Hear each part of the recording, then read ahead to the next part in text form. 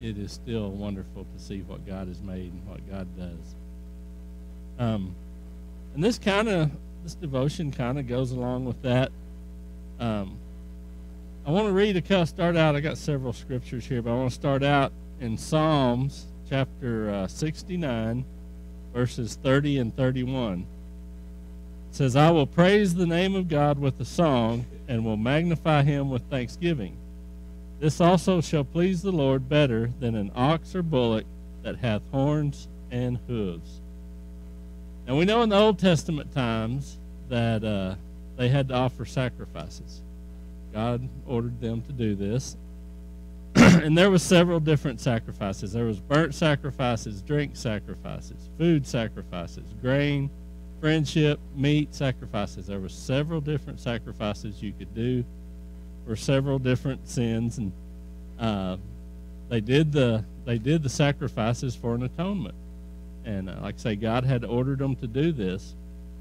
But this is in Psalms. This is whenever all burnt offerings and sacrifices were still going on.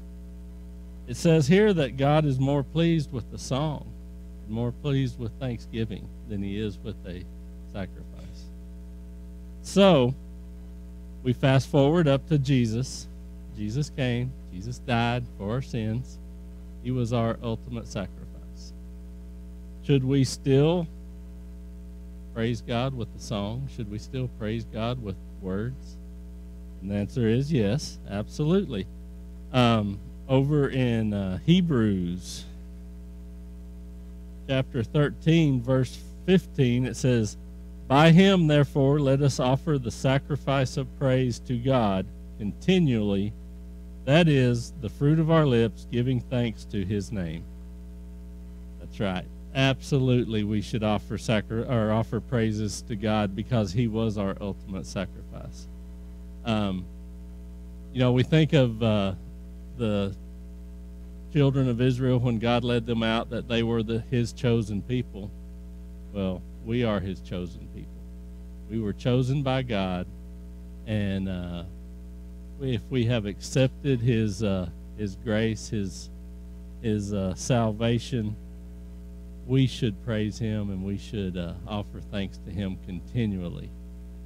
In the mornings, in the evenings, whenever you're speaking, whenever you're talking to somebody and you work in the phrase about God, you work in what God has done for you and how God is living in your life, or how you're living in God's life. And that's praising God. That's letting him have the glory for what you've done, what he's done in your life.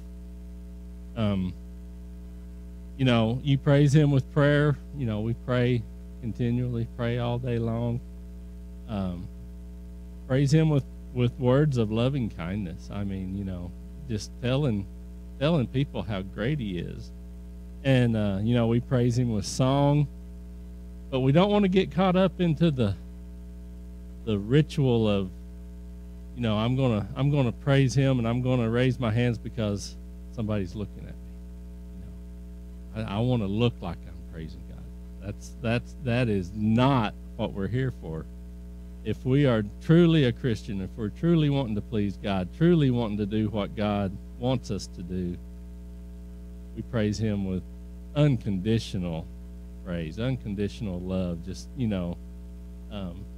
not wanting other people to look at us and say that he's a Christian. We want them to look at him and say he's a Christian because of how we live all the time, not at one specific moment.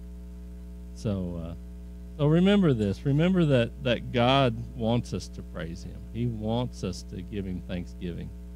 And whenever we sing, whenever we talk, whenever we tell others how great God is, we're giving him praise.